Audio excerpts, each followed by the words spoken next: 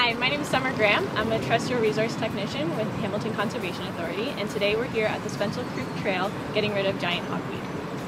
Giant hogweed is a giant plant that is invasive. It's often confused with cow parsnip and angelica, but it's much larger and it often has purple spots and blotches on the stem, and as well as very large leaves.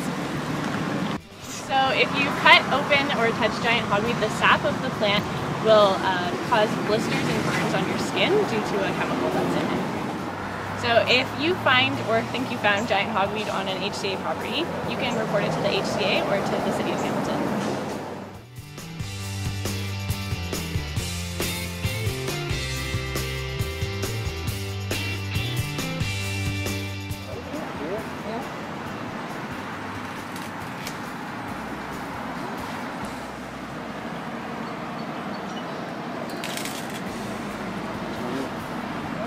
More little